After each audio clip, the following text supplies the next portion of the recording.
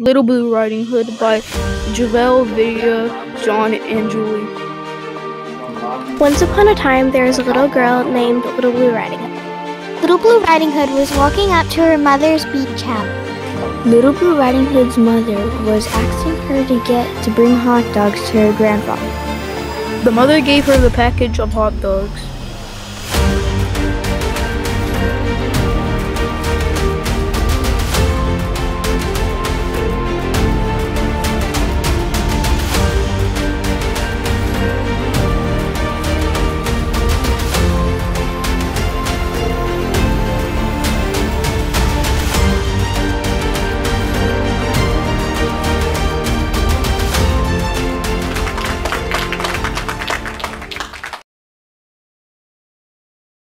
The Big Blue Whale by Emily, Jalen, and Mia.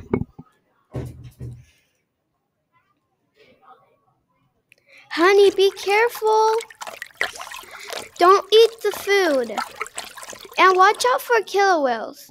Blah, blah, blah, whatever. Bye, Mom. Where is your grandma's house? In the Twilight Zone. I have a shortcut for you. Over there. Okay. The food looks real good. Yummy. Meanwhile, Where is Big Blue? I'm going to check on Big Blue.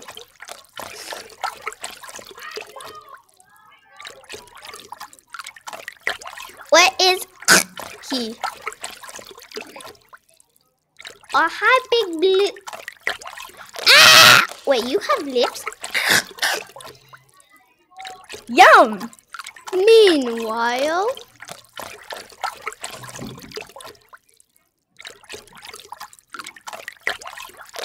aw, she's not here.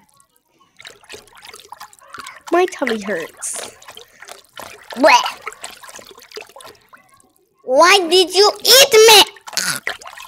Sorry. Oh, you are in big trouble though. Ooh, snack. Come back here. No, Mom, I need her. Guys, I'm here. Oh no, I'm in big trouble. What happened? Granny got eaten by a killer whale.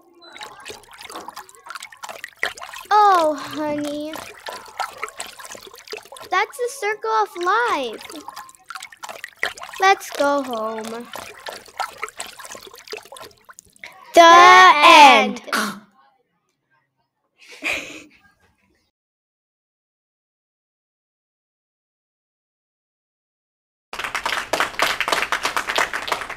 Cat's Gruff by Grant, Riley, Benji. Once upon a time, there were 3 cats who were looking for food. They came across a pond. They saw a flopper and tried to get him. Cat tried first because he was the biggest and strongest. I'm coming to get you, Flopper. Cat jumped in the water. Flopper turned around and slapped Cat. Ah! Don't worry, Cat. I will get Flopper, said Joey. Joey was scared but pretty strong. I'm coming for you, Flopper. Joey jumped right in the water, but when he did, Flopper turned and slapped him too. Ah! I will try my best to get Flopper, said Grizz. Grizz was the tiniest and weakest. Grizz jumped into the water, and when the Flopper turned and tried to slap him, Grizz jumped over him. What did you do to Flopper?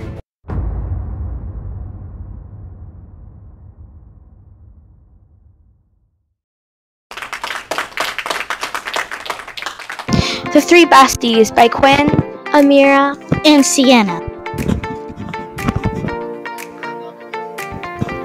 The 3 besties were living in their own houses in LA. There were no problems. third bestie was worried for her friends. "You might want a security system," she warned. "There's a robber on the loose." A day passes. The robber breaks into the first bestie's house. "Oh no," says the first bestie. She rushes to the second bestie's house. The robbers run into the second bestie's house. The robber breaks into the second bestie's house. Now the two besties run to the third house. The robber tries to break into the third house, but the security alarm goes off.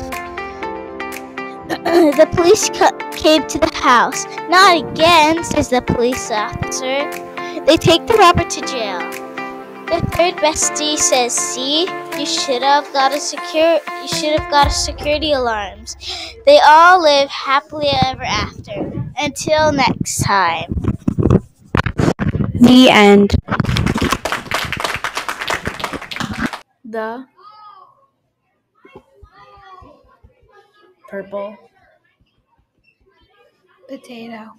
by Lawn Maris. And Kira. Oh, Penny, I just got a call from cousin that he is running out of potatoes, so can you deliver some potato seeds to his house?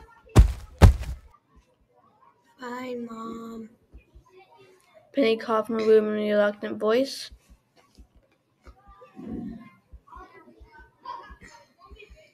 Penny popped in her shoes and headed out to the potato field.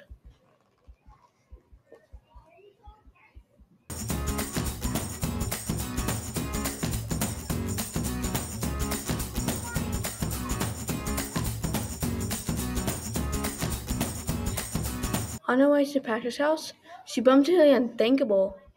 "Squawk!" Oh, hey, little girl. Squawk said in a deep voice. Where do you think you're going? I'm going to my cousin's house to deliver some potato seeds. Penny told her Squawk. Not so fast. I'll help you deliver your stuff on one condition. Only if you tell me your name. Squawk said. Penny looked at Squawk in his eyes and gave him a confused look. Before she said anything, she thought of what her mother always told her. Stranger danger, stranger danger. Well, give him my name won't be that bad, right? Well, not if you don't tell me your name first. Well, my name is Squawk, so tell me yours. Well, I'm Penny. Nice to meet you. As the two new friends walked through the potato patches, there was a lot of silence between them, so Squawk tried to fix it.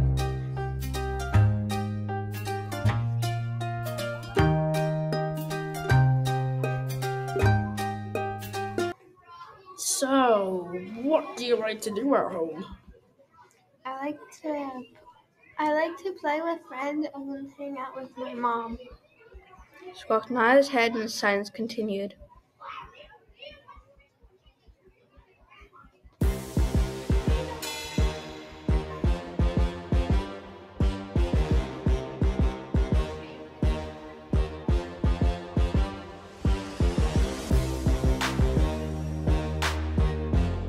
After walking for hours, they were finally near Patrick's field, which was when Squawk smiled because he knew his plan was falling right into place. First, he started to compliment her, like, her hair looks nice, or I like your shoes. Your hair looks nice. And I like your shoes.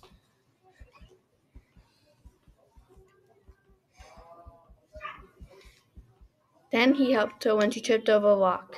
Then he threw it. She put all her trust in Squawk. She would never see what's boarding right at her. As he near Patrick's house, the Squawk started the last part of his plan, the attack. Squawk, why did you stop? Hey, Penny, it's been fun hanging with you. The Squawk stopped to tell her. Penny looked stumped. But it's time to go. Go where? Down my stomach slide. The Squawk roared, opening his mouth as wide as possible. Walking by when the climb was waiting to happen was Carly the cow. She witnessed the Squawk about to chomp up Penny, so she ran at them and kicked him with her back legs. Ow! the squawk said as he flew over the field and hit his head on Patrick's doorbell. Gee, Penny, are you okay? Thank God I was here. How do I know your name? I know everyone other names. I'm Carly, by the way. Carly the cow. Nice to meet you. Penny waved her hand with a friendly hello. Hello. And then she saw Patrick come out of his house, and she ran towards him.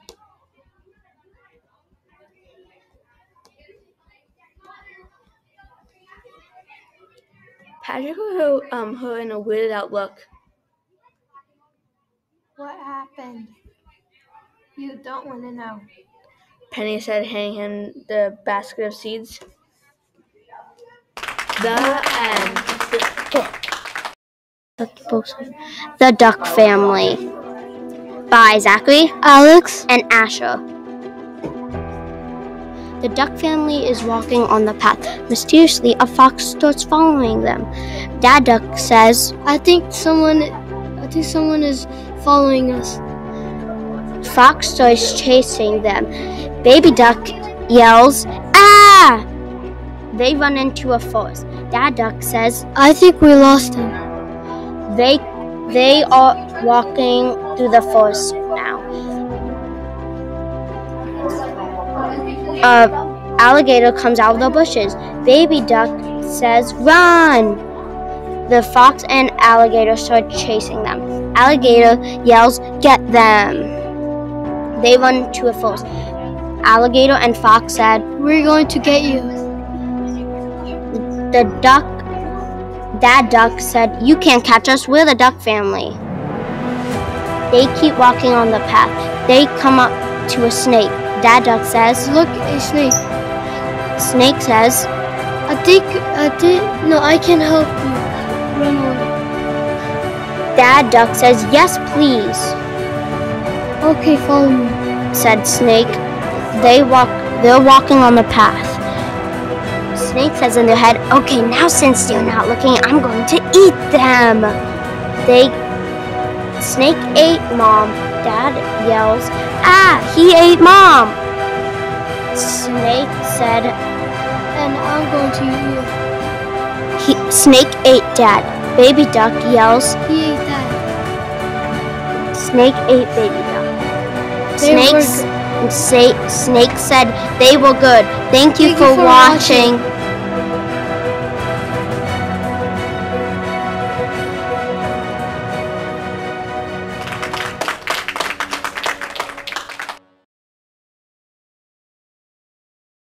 On a carrot there lived a rabbit named Little Timmy, who lived in the forest.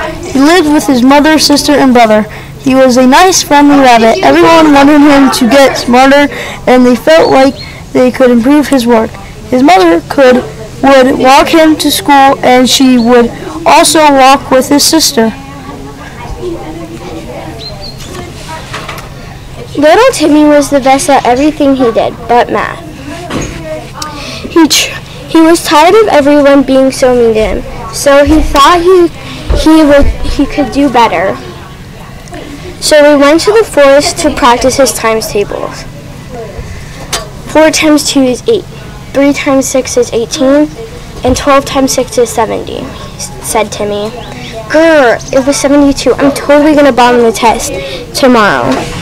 He used to do this every day, but he thought it was a waste of his time.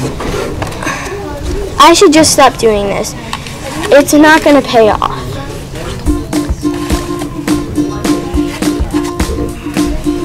Then the next day there was a test. He was trying his hardest. When the school day was over, he went to look at his grades. He saw he totally bombed the test. Then the school bully came over and said this. Why